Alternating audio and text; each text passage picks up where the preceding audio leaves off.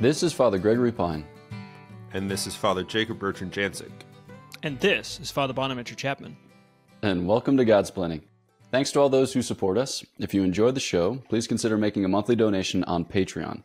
Be sure to like and subscribe to Godsplaining wherever you listen to your podcasts. So here we are, humming on down the old highway of Lenten life. We arrive at the Fifth Sunday of Lent. Not only is it a great time in this liturgical season, but it also marks 3 years since the beginning of the pandemic. So many people are probably traumatized to even hear mention of that past thing. But I thought that we would revisit it briefly because we're heading into this great liturgical season of Easter in light of, I'm going to stop preluding. Okay, so the idea is this, maybe some liturgical pro tips for the post-pandemic world. People are kind of getting back into the swing of normal Catholic life, like you might see hand sanitizer like lurking in corners of your church and not know how to interact with it. So I don't know if you guys have thoughts about ways to reintegrate your ordinary liturgical practices. Father Jacob-Bertrand, a first thought or a second thought or all thoughts? All thoughts. Throw out all hand sanitizer because it doesn't matter. It's not part of the liturgy. That's one thing. It's not a liturgical rite to sanitize one's hands. And that's kind of it, I think. That's my reintegration into the liturgy. Yeah, I don't know. Are you wanting more specifics from me? No, I think great. I think it's interesting. We were all together during the pandemic when it first hit, the glories of it, and we were doing drive-through confessions. Remember that at John Paul II cold. shrine? We're outside and all this, and I remember standing there and talking to you, Father Gregory, and saying, "By Easter, we'll probably be back in church." But I mean, if necessary, obviously Pentecost, and then the great sadness descended. So we're like, I remember we were all at Station House and doing these yelling at as people were yelling from car windows, and we were yelling back the formula of absolution. That was a delightful time. There was something about that time that was a thing. Certainly memorable. Memorable. But for liturgical pro tips, now that we're getting back, and in a lot of churches, they were during the pandemic and such, there was a hesitancy by some people to receive on the tongue and such. But now that we're back, it's kind of over with that, I think, and hopefully there's that option is available to you again. You're always available. That option is always available to you, depending on how forceful you want to be about your rights. But now it's possible again, I think, in normalcy to receive this thing. And so a good reminder to people that when you receive in the tongue, you if you haven't done this, you should try it. It's great. And it's I think the best, most reverent way to receive it, since then the Lord is received right into you as opposed to you giving yourself communion as well. Although it's perfect, that's acceptable. But when you do, make sure that your mouth is just wide enough, just open enough so that we can get him in there past the teeth, and leave the tongue out there just for just a nanosecond longer, so that you don't snap him back like a lizard. That's my pro tips. Tremendous. This intro segment has become hot takes with Dominicans on reception of Holy Communion. So maybe actually on a mildly more sober note, when will I learn to speak English? Hard to say. Know this, that you do have the right to receive on the tongue or on the hands. The church gives a preference to reception on the tongue, and that, the basic idea is to receive the Lord reverently and to minimize the occasion of Eucharistic desecration, that particles of the Lord might fall to the ground or that the whole host itself might do so. So that's the basic idea. And then if you do receive on the hands, make sure that your hands are flat, that they're not moving, and that you provide, like a kind of like worthy throne, as my second grade teacher instructed us, for reception of our Lord. So those are just some simple things. So from liturgical pro tips to hot takes to sober catechesis, we are now ready to head into this fifth week of Lent as we meditate on the scripture readings for the Sunday liturgy. So with that, we'll begin with a collect from today's Mass. Let us pray. By your help, we beseech you, Lord our God, may we walk eagerly in that same charity with which, out of love for the world, your Son handed himself over to death, through our Lord Jesus Christ, your Son, who lives and reigns with you in the unity of the Holy Spirit, God, forever and ever. Amen. In the name of the Father, and of the Son, and of the Holy Spirit. Amen. Okay, so we're going to get started here with the first reading. Send it over to Father Jacob-Bertrand. From the book of the prophet Ezekiel. Thus says the Lord God, O my people, I will open your graves and have you rise from them, and bring you back to the land of Israel. Then you shall know that I am the Lord, when I open your graves and have you rise from them, O my people. I will put my spirit in you that you may live, and I will settle you upon your land. Thus you shall know that I am the Lord. I have promised, and I will do it, says the Lord. The word of the Lord. Thanks be to God. So I think here it's fascinating that God makes a promise of resurrection, and it's a resurrection that is to lead the people back into the land. So we recall from an earlier week in Lent where we started with the promise given to Abraham in Genesis 12, and the promise entailed a variety of things. So there was land, there were descendants, and there were blessings attached. All nations will bless themselves in your name. And so we see here that a resurrection is promised, but it's not a resurrection to some kind of abstract science fiction-y state. It's always to return the people of Israel to the land, because the land is this like situatedness, or it's the place in which worship unfolds. So you recall during the Babylonian exile, the Israelites took with them the very soil on which they had worshiped previously, and they brought it with them into exile. So that way they would have, terra firma, solid land, so they could have that place from which to worship their God in continuity with how they had worshiped him before. So I think that, when we think about the resurrection of the dead, as we conclude the creed each Sunday or solemnity, it's not so much like a strange addendum to our Catholic faith, but it's the logical terminus of the fact that we as human beings, body or soul, are called to a life of worship. And insofar as our Lord Jesus Christ, calls us to worship in his body, he will bring our bodies back into the mix in order to achieve that unto perfection.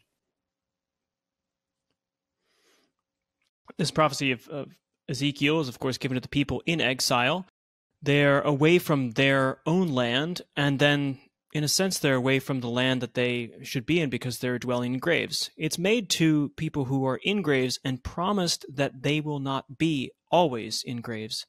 It's addressed to those who are hearing this word of Ezekiel, but, of course, addressed to those of us after him as well, that sometime in the future, something will happen. There'll be a resurrection, and people will receive back their world and their life and their loved ones and all of this. That day came about, of course, on Easter, with the opening of one grave in particular, and then, of course, the other graves involved in that. Jesus Christ comes back to those who are scattered and lost to himself. I think it's a great comfort to us that one whom he calls his people will not be lost, that death is not the last word, and alienation and even annihilation is not the end of man. No, we are promised a promised land, as Father Gregory said, a place of dwelling with the body. And what's interesting about this passage, too, though, is it's not just a reception from below, in the sense that the soul will be reunited with the body as the graves are open and bodies come back to souls, whatever that is up to, but also a reception and reunion from above. For my people, I will put my spirit in you that you may live. So in a sense, it's an addition, not only just a re-addition of the body to the soul is the promised land, but the promised land is to be living with God, the Spirit, in us. It's a reminder that we're coming back not to this world post-fall, but rather returning to the pre-fallen world, in a sense, in a vision where God wandered among the garden and spoke to Adam and Eve, that this will be our experience. So the promise here is not just that we get back our bodies, but rather that the Spirit comes to us as well and makes us live in him, such that we are body, soul, and with him spirit in this promised land, no longer lost, no longer alienated, no longer annihilated, no longer wandering about, but rather walking about with our Lord. Perhaps I should have gone first in this triptych reflection on the prophet Ezekiel, because I don't know, maybe it's better to start with a little doom and gloom than it is to end with doom and gloom, but because Providence has ordained it such, we're going to end with a little doom and gloom. But keep in mind what Fathers Gregory and Bonaventure have just said. I think that Ezekiel's prophecy here is a good reminder of the reality of the deadliness of sin. That we are that people, of course, this is prefaced on our salvation is prefaced first on the fact that people are in need of salvation, and as Ezekiel puts it, that they are in their graves. They need to be risen from their graves. I think it's all too easy for us. I think we live in a world that kind of conditions us to shy away from looking at faults, from looking at the reality of sin, from sort of perhaps relativizing, blaming others, being a victim, mitigating our responsibility or culpability in our actions. But if the reality is that hell exists and that sin exists, then the reality is that we need to preach that and be aware of that in our own lives, that our sin, when we offend God, has deadly effects. Now, if that were where the story ended, that would be a pretty, doom and gloom spot to finish. Perhaps, God willing, it won't be, but it might be where the story ends for some. But the story ends in, as Father Bonaventure and Father Gregory was saying, in the incarnation and the resurrection.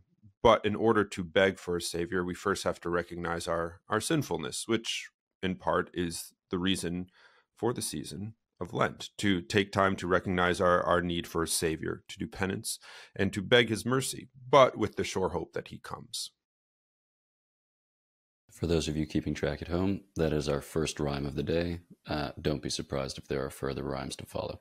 We're going to turn now to our second reading, which is taken from the letter of St. Paul to the Romans. Brothers and sisters, those who are in the flesh cannot please God, but you are not in the flesh. On the contrary, you are in the Spirit, if only the Spirit of God dwells in you. Whoever does not have the Spirit of Christ does not belong to him. But if Christ is in you, although the body is dead because of sin, the Spirit is alive because of righteousness. If the Spirit of the one who raised Jesus from the dead dwells in you, the one who raised Christ from the dead will give life to your mortal bodies also, through his Spirit dwelling in you. The word of the Lord. Thanks be to God. The Spirit seems to be the star of the week, or at least the first two readings, being put into the people as they are raised in the first reading, and now in St. Paul's letter giving us Christ, the promised one in our lives. The Spirit is the Spirit of Christ, of course, the third person of the Blessed Trinity, who brings us the second person of the Blessed Trinity. He's not a showy sort of fellow. He's not one to draw attention to himself. Though, so we, like children at Christmas time, are often more focused on the gift than the giver, but on Christ than, say, the Holy Spirit, I think. And yet he is the sanctifier. He's the third person who brings us these gifts, the one who raised Christ from the dead and raises us from the dead, as we heard in the first reading. The gifts, the fruits, the inspirations of the Spirit are not to be taken for granted, even though they often are. For they are gifts that bring us into contact with Christ, not just giving us sort of superpowers, you could say, but giving us a super person, giving us Christ in our lives. And because of our body's deadness and our deficiencies, our lacks, because of our world-bound desires, our focus on that ground to which we go to in death, we need the Spirit to raise not only our bodies up at the end time, or at the resurrection, but also now to raise our minds from the earthly matters and to inspire us to look to Christ on our way to the Father, brings us back from the earth to Christ, to the Father. So come, Holy Spirit, and enkindle indeed the hearts of your faithful with the heart of Jesus Christ. Well, with respect to Ezekiel and the graves, here we have the invitation to life. So deadliness of sin, invitation to life in Christ through the Spirit. It's the whole reality of the Christian existence, of discipleship, of faith in our Lord God, that he is the one that raises us from the graves, invites us to share in his life, brings us to that life. In fact, he says, I'm the way, the truth, and the life.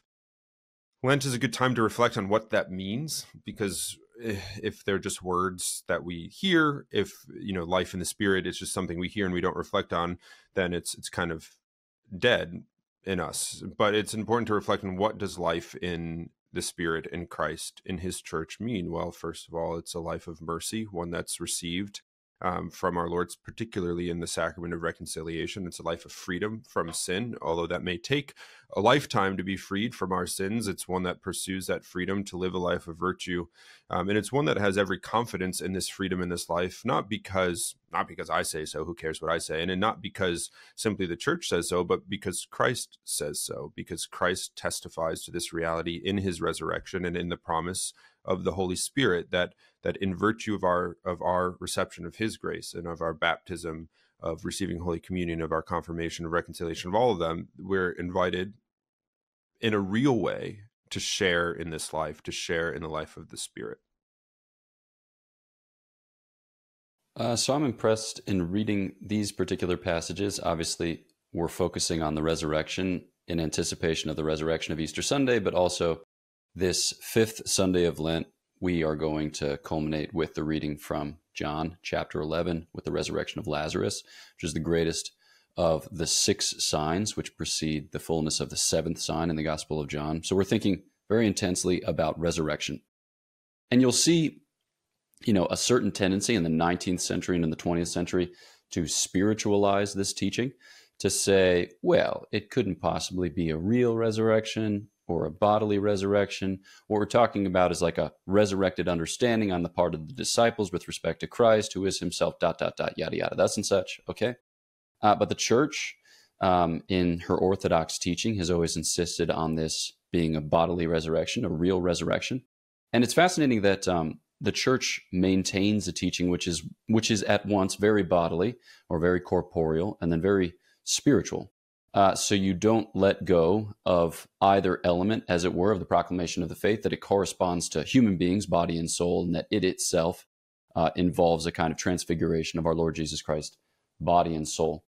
So I'm thinking here of, Father Bonaventure broached the topic of the Spirit, thinking about how the Spirit is operative in this particular text or in this particular passage, and putting that in conversation with elsewhere. St. Paul will write that we as the church are the body of Christ, and that together with Christ we are constituted as members and head respectively. And so you'll find fathers of the church, medieval theologians, talking about the Spirit as the quote unquote soul of the church. And they'll admit, this is a kind of analogy or it's a metaphor. It only fits loosely. It's not to be taken in the strict sense. But there is something to be said for the fact that it is the same Spirit who animates Christ and who animates the church. So, I'm not just talking about a kind of religious poetry here, but there's a sense in which our Lord Jesus Christ, the only begotten Son of God, with his human flesh, breathes forth the Spirit in his creation, sends the Spirit to us, his body, his church, and as a result of which he animates us with the same life, with the same grace, with the same virtues, with the same gifts of the Holy Spirit. And so this is further occasion for us to insist on the intimacy and the sublimity of our union with our Lord Jesus Christ. So like these biblical images that we return to with frequency, I am the vine, you are the branches, no longer I who live, but Christ who lives in me. These are real things, right? These are genuine, effects or fruits of Christ's desire to take our human flesh, to suffer, to die, to rise bodily, really, and then to impart his life to us through sacramental means in the life of faith so that we can share in it unto ages of ages. All right, with that then, let's turn to the Gospel. Father Bonaventure? A reading from the Holy Gospel according to John. Now a man was ill, Lazarus from Bethany, the village of Mary and her sister Martha. Mary was the one who had anointed the Lord with perfumed oil and dried his feet with her hair. It was her brother Lazarus who was ill. So the sisters sent word to Jesus, saying, Master, the one you love is ill. When Jesus heard this, he said, This illness is not to end in death, but is for the glory of God, that the Son of God may be glorified through it. Now Jesus loved Martha and her sister and Lazarus. So when he heard that he was ill, he remained for 2 days in the place where he was. Then after this he said to his disciples, Let us go back to Judea. The disciples said to him, Rabbi, the Jews were just trying to stone you, and you want to go back there? Jesus answered, Are there not 12 hours in a day? If one walks during the day, he does not stumble, because he sees the light of this world. But if one walks at night, he stumbles, because the light is not in him. He said this, and then told them, Our friend Lazarus is asleep, but I am going to awaken him. So the disciples said to him, Master, if he is asleep, he will be saved. But Jesus was talking about his death, while they thought that he meant ordinary sleep. So then Jesus said to them clearly, Lazarus has died, and I am glad for you that I was not there, that you may believe. Let us go to him. So Thomas, called Didymus, said to his fellow disciples, Let us also go to die with him. When Jesus arrived, he found that Lazarus had already been in the tomb for 4 days. Now Bethany was near Jerusalem, only about 2 miles away, and many of the Jews had come to Martha and Mary to comfort them about their brother. When Martha heard that Jesus was coming, she went to meet him, but Mary sat at home. Martha said to Jesus, Lord, if you had been here, my brother would not have died. But even now I know that whatever you ask of God, God will give you. Jesus said to her, Your brother will rise. Martha said to him, I know he will rise in the resurrection on the last day. Jesus told her, I am the resurrection and the life. Whoever believes in me, even if he dies, will live. And everyone who lives and believes in me will never die. Do you believe this? She said to him, Yes, Lord. I have come to believe that you are the Christ, the Son of God, the one who is coming into the world. When she had said this, she went and called her sister Mary secretly, saying, The teacher is here and is asking for you. As soon as she heard this, she rose quickly and went to him. For Jesus had not yet come into the village, but was still where Martha had met him. So when the Jews who were with her in the house, comforting her, saw Mary get up quickly and go out, they followed her, presuming that she was going to the tomb to weep there. When Mary came to where Jesus was and saw him, she fell at his feet and said to him, Lord, if you had been here, my brother would not have died. When Jesus saw her weeping, and the Jews who had come with her weeping, he became perturbed and deeply troubled, and said, Where have you laid him? They said to him, Sir, come and see. And Jesus wept. So the Jews said, See how he loved him. But some of them said, Could not the one who opened the eyes of the blind man have done something so that this man would not have died? So Jesus, perturbed again, came to the tomb. It was a cave, and a stone lay across it. Jesus said, Take away the stone. Martha, the dead man's sister, said to him, Lord, by now there will be a stench. He has been dead for 4 days. Jesus said to her, Did I not tell you that if you believe you will see the glory of God? So they took away the stone. And Jesus raised his eyes and said, Father, I thank you for hearing me. I know that you always hear me. But because of the crowd here I have said this, that they may believe that you sent me. And when he had said this, he cried out in a loud voice, Lazarus, come out. The dead man came out, tied hand and foot with burial bands, and his face was wrapped in a cloth. So Jesus said to them, Untie him and let him go. Now many of the Jews who had come to Mary and seen what he had done began to believe in him. The Gospel of the Lord. Praise to you, Lord Jesus Christ.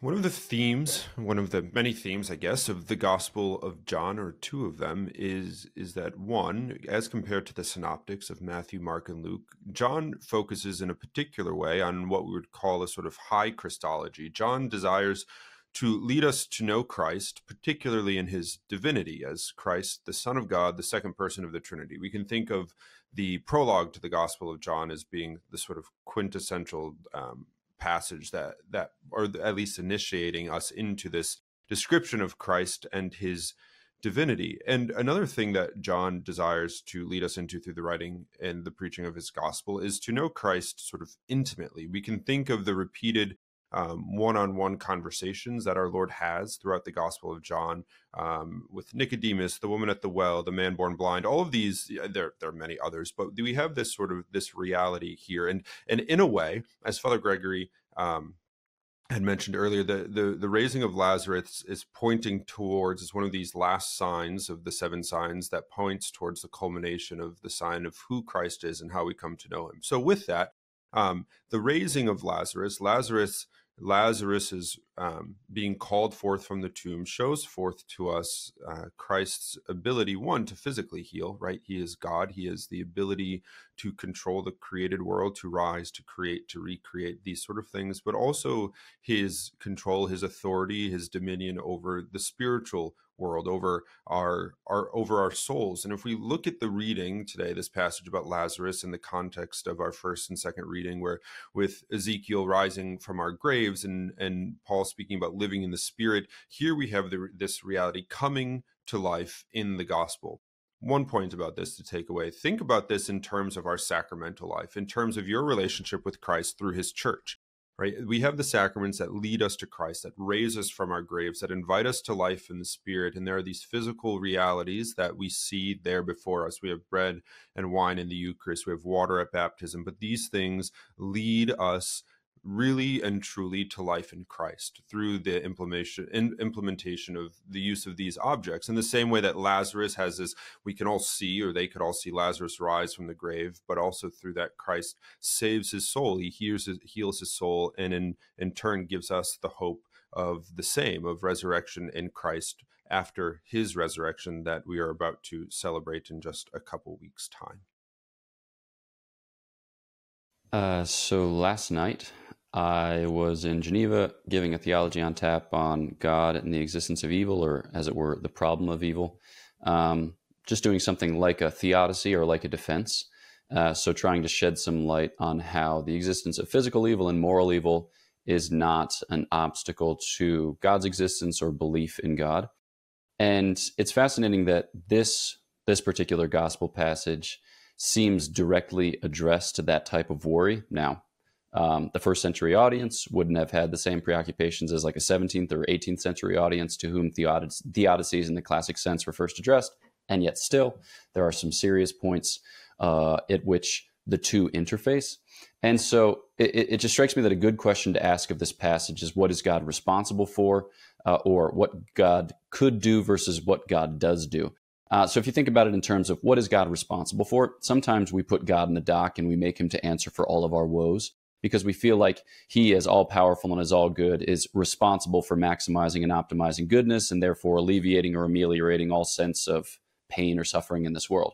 When truth be told, God is doing something different. That's not to say he is entirely unconcerned for our misery. He's merciful. He is concerned for our misery, not in the way in which we are. So as a universal cause, God sees to it in its grand kind of designs, but also in the particularities which we each feel in a personal and sometimes unique way. So just looking at this particular passage, you can ask, is God responsible for sparing Lazarus this 4 days' death? And the answer is no, he's not. He's not responsible for that, because this is just what happens to created things with bodies. This is just what happens with matter. It decays. So God gave it its nature. He gave him, his friend Lazarus, this human nature with this human body, and it's bound to decay. So God is not responsible for alleviating every natural decomposition this side of eternity. He was alerted to the fact, and it seems on account that he loves this particular individual with a peculiar solicitude, that he might be motivated to interject his grace especially powerfully or especially, wonderfully. And that's what we see happen, but it doesn't happen in the way that we expect. I think a lot of times we want ourselves to be spared from, or we want ourselves to be kind of deflected from any source of sorrow or pain. But God, again, is motivated by something different. He's motivated by his glory, his goodness, right? But also our participation in that. So our salvation and the salvation of those whom we love. And I think it's just a simple,